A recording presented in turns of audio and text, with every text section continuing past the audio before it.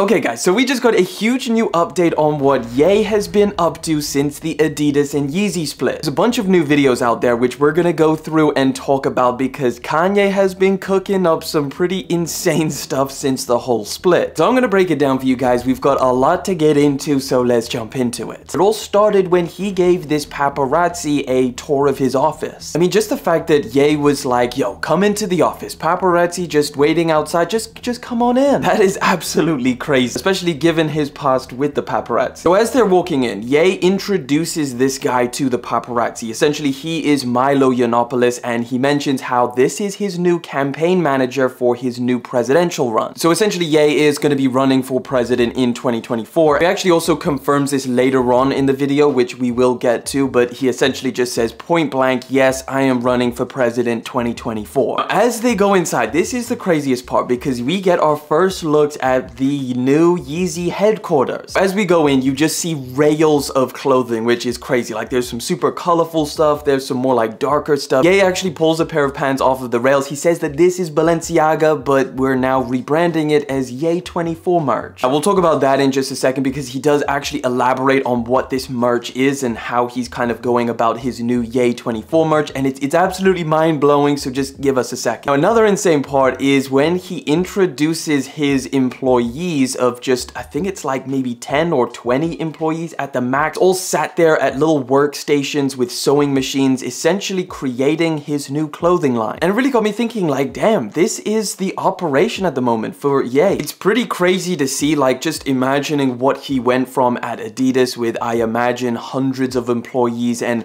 like buckets of different distribution centers and different manufacturing places to just this like relatively small room, hardly any employees, just all hand making the product. And then he kind of moves over to like all of the clothes that are laid out on the ground, and Kanye just kind of like walks all over it, picks up a pair of sweatpants and kind of shows them off like, yo, this is the new Ye 24 merch. And just looking at this clothing, like none of it really looks recognizable because he actually says when they move over to the other room of just even more clothing like laid out on the ground, says like what they're doing here essentially is they're taking a bunch of different clothing from Adidas, Gap, Balenciaga, and Yeezy, and they're basically just cutting it up and they're gonna sell it all for $20 each. Now, I'm not entirely sure whether like this is all collaboration stuff like Yeezy Gap and then Yeezy Gap Balenciaga. It kind of all looks like very unfamiliar stuff, but Ye's literally planning on selling this stuff, whether they're gonna rebrand it all as Ye 24 merch, but they're gonna sell it for $20 a pop. I mean, it's wild to see because like some of these things like actually look like really substantial designs. They've got like jackets here, they've got like denim, they've got like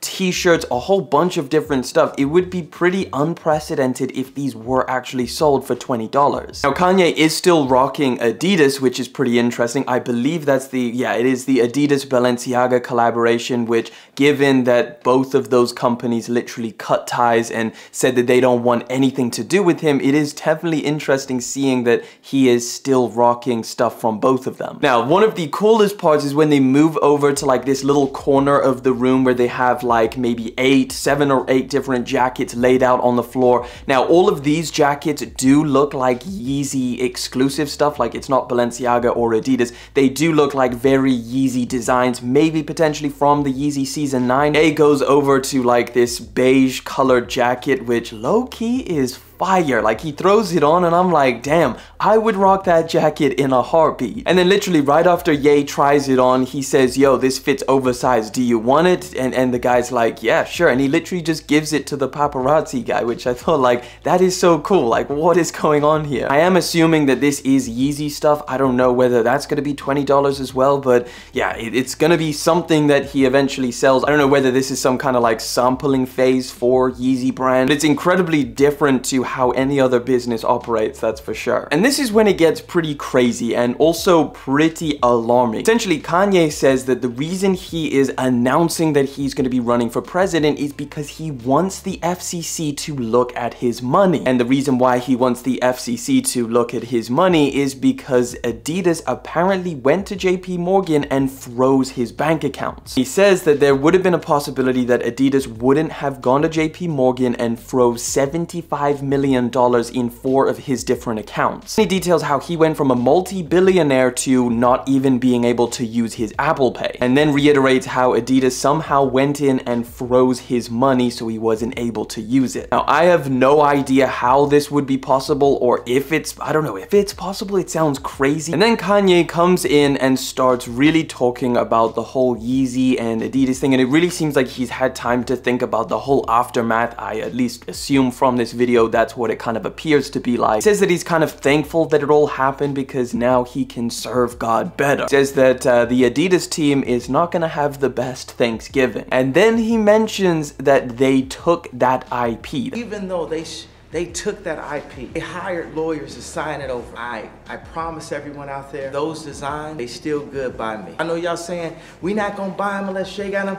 If y'all want those designs, they still good by me. Meaning that once inevitably Adidas does release the old Yeezy designs that he obviously had a part in creating, those designs are still good with Kanye. And this is a really interesting thing that he says, because I don't know whether it's a throwaway or whether he knows something that we don't know. Whatever Adidas wants to drop this Thanksgiving or Christmas, just know that that's fine with him. It's kind of leading me to believe, like, is Adidas planning to drop Yeezys around Thanksgiving or Christmas time? Like, I thought it was 2023. Are they planning to do it sooner? It definitely could mean that. Now, this last part, I'm just gonna play the clip because I think it's just so much better in his words. I'm gonna just play the clip. For everyone in contracts, I know that this will never happen again in history.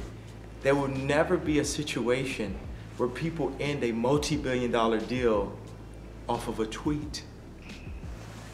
Gotcha. Gotcha. So I would like to thank everyone that was involved with this negotiation. Thank God no one was hurt in the process. And I feel free. I mean, it's kind of cool to see, like, he obviously, like, there was so many rumors going around that this was something that Kanye wanted. Like, everybody's been saying, like, oh my God, Kanye's been losing so much money. Kanye went from a billionaire to, like, just a millionaire now, and it's gonna be so terrible for Kanye, but it seems like it's something that he wanted. Now, whether he actually, like, masterminded and he did everything to get out of the deal, that's a whole nother speculation that we don't really need to get into. Either way, it seems like Kanye inevitably, at the end of the day, got what he wanted, which was out of the Yeezy deal. I'm sure the Gap deal as well. Literally, when they go and check out all of these racks of clothing, like, Kanye literally says he went and bought all the Balenciaga that he could find, and they're going to be selling it for $20. They're gonna print Ye 24 on it and just sell it for $20. At the end of the day, what does this mean for the future of Yeezy? Well, obviously, I think Kanye is definitely still got a way to go. Now, seeing this whole warehouse and, like, what he's got going on, I don't know how much he's gonna be able to produce if this is his only facility. Obviously, they can do what they're doing, which is producing merch. Will he have the manufacturing available at the moment to start producing on a level of, like, what we've seen in the past with the whole Adidas and Yeezy collaboration? Obviously not. But it seems like he's happy. He's got a lot going on in the pipeline. Obviously, he's going to be running for president in 2024, or at least that's what he is saying. And I guess in terms of his next upcoming clothing line, well, it's pretty much going to be Balenciaga, Yeezy, and Adidas stuff and Gap stuff that's going to be $20. I don't know how that's going to go down. Like, how much money is he going to be losing by selling all of this stuff at $20? Like, you got to think, you got to be paying these employees. You've spent so much money, I assume, at retail for all of this Balenciaga product. Yeah, just wanted to show you guys this. I thought it's pretty insane, a pretty massive update for Yeezy as a brand. So anybody that's interested in the next steps, the fallout from the Yeezy and Adidas split, well, now you know the latest update. Hopefully you guys enjoyed. Thank you so much for coming through, hanging out for yet again another video. Thank you for liking, commenting, and of course subscribing. I'll catch you guys in the next one. But until then.